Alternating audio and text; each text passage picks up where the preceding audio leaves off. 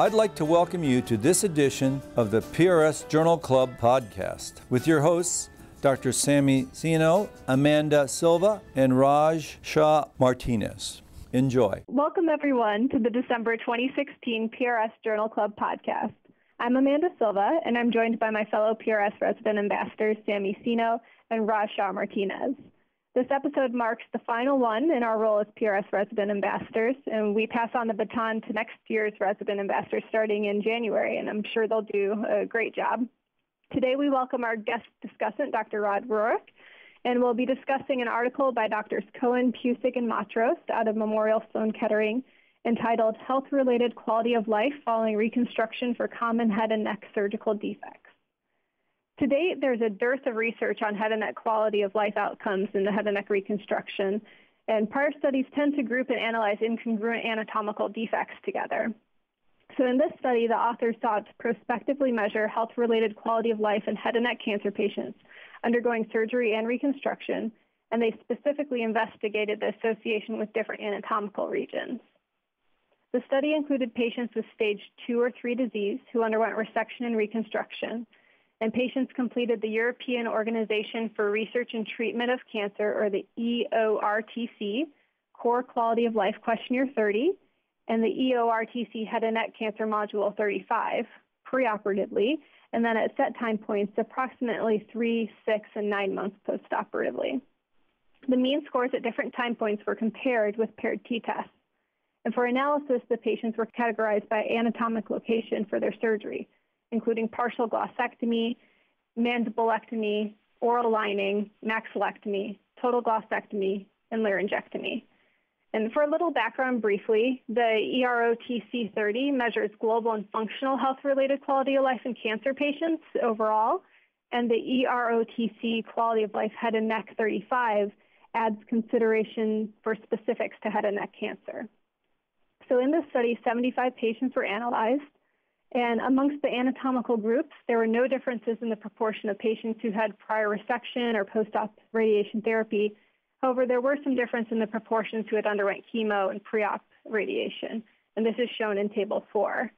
Also of note, at 2 years, 53% of patients were no longer living. However, the authors do point out later in their discussion that this data may be skewed as they are a quaternary cancer referral hospital. When you look through figures 1 through 6, they do a great job of visually representing the data. Overall, physical role and social functioning scores at 3 months were significantly lower than preoperative values. And at 12 months post-op, none of the function or global quality of life scores differed from pre-op. However, 5 of the symptom scales did remain below baseline. And when they looked at the different anatomic locations, they saw that maxillectomy, partial glossectomy, and oral lining defects had better function and less symptoms than mandibulectomy, laryngectomies, and total glossectomies. And from 6 to 12 months post-op, partial glossectomies and oral lining defects had greater global quality of life than laryngectomies. So overall, based on their findings, the authors concluded that post-operative health-related quality of life is associated with anatomic location of the head and neck surgical resection. And additionally, surgery does negatively impact the health-related quality of life, especially in the immediate post-op period. And this should especially be taken into account given some of the limited survivorship seen in these patients. You know, something I kept thinking while I was reading this paper was something that the authors then eventually addressed as a weakness in their discussion, is that these measures were developed by something called the classic test theory, which means they can only be used for population-level research. And that's why they compared the mean scores for patients and they didn't look at individual changes.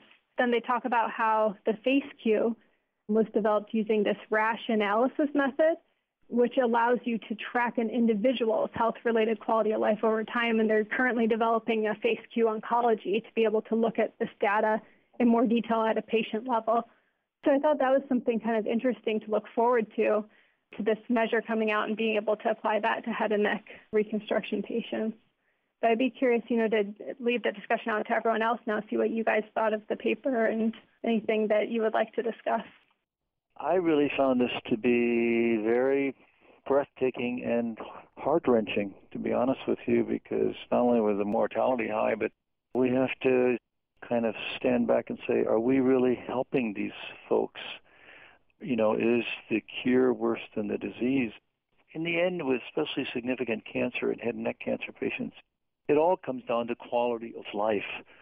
Is our quality of life in these patients helped by the types of surgery we're doing, especially in those patients with, glossectomies, laryngectomies? I mean, those are huge, huge types of problems anyway. And, of course, compound that with their diminished survivability at 3 and 5 years. So I think this is one of the first studies that actually really looks at those outcomes from a quality of life. And I think it's, for lack of a better word, it's pretty tough to face it. These patients have a tough time, even after reconstruction with modern techniques. Also, this study highlights how important patient-reported outcome measures have been in plastic surgery, and I think it's really been revolutionary. And to see the work that Dr. Pusik's done and to see how, these instruments, we used to ask surveys of patients that we would just make and send out, and no one would check them. They wouldn't be vetted. All of these questions are rigorously scientifically tested.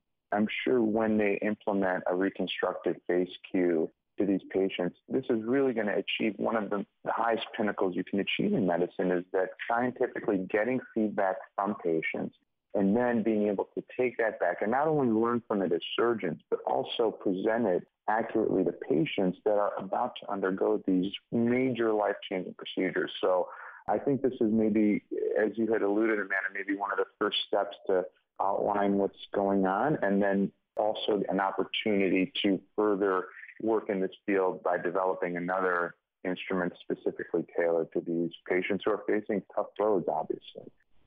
The other thing I think it does, Amanda and Sammy, is I think that it truly, because these are now patient-based outcomes on quality of life, it really hits us in the face of saying that we may have a surgical success, but we may not always have a success that relates to quality of life for the patient. And I think this may really help us define in the future what is a great outcome.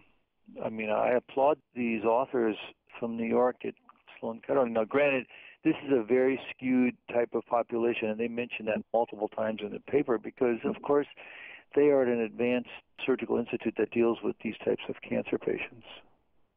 Yeah, it's just tough because I think this is a very nice starting point, but I feel like there's a lot of confounding in here. Like there's a lot of variation amongst all these different patients. And so that's what I think is so great about developing the FACE-Q oncology is then we can look at studies tracking individuals and see, because, one patient who has a requirement for a glossectomy may be very different from another patient who does and may have very different baseline quality of life. So I just think it's a great starting point.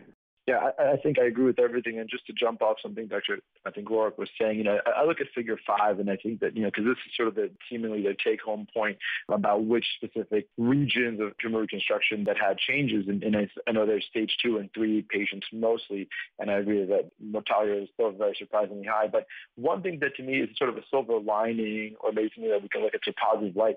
If you look on that Figure 5 chart, the 9-month to 1-year post-op, their scores did seemingly come up in their quality of life, at least for some of them. Obviously, laryngectomy patients, I think, stayed flat and were consistently the lowest, but patients with oral lining or partial glossectomy, I think that highlights the fact that after ablative surgery and then with the reconstruction, the quality of life can either be the same or significantly better afterwards because now they're no longer bleeding, ulcerated tumors are gone, and the reconstructions can do well. I think the key that I took out from this paper in their discussion is it's really in the counting of patients to let them know ahead of time, hey, 3 months, you're not going to feel that great. In fact, you may feel significantly worse.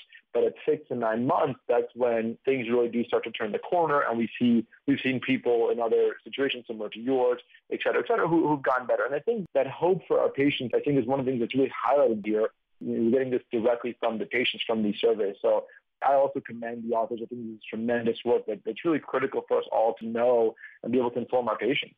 I agree, and I think that they need to know that certainly their nadir, it seemed like the nadir at most of these was at 3 months, at 3 to 6 months, and then you could see actually the changes in the patients with oral lining, those with partial glossectomies, even with total glossectomies, they actually improved over time. And I think that's the hope that you have to instill, even though the mandibulectomy, which surprised me a little bit, didn't do so well. But I think this is that type of expectations and realism that we just haven't seen before. All right. I think that brings us to our very final podcast for the year, guys. I want to wrap up by saying to Amanda, Sammy, and Raj, I think I mentioned this before, when you all came to me about this, I said, I just don't know how this would work, and it's been a spectacular success from all parameters. It's one of the most highly sought-after things when people go online for the journal. So kudos to the three of you for thinking about it and then for doing it and then following up and always doing so well. And I think it's been, a true tribute to you all and to the future of plastic surgery is very bright with three wonderful plastic surgeons like you. As you know, we will miss you, but we're still going to continue to use and do more than that, and you'll see that as you continue on the Global Open editorial board. So kudos and thanks so much to each of you for all of your hard work and focus on excellence.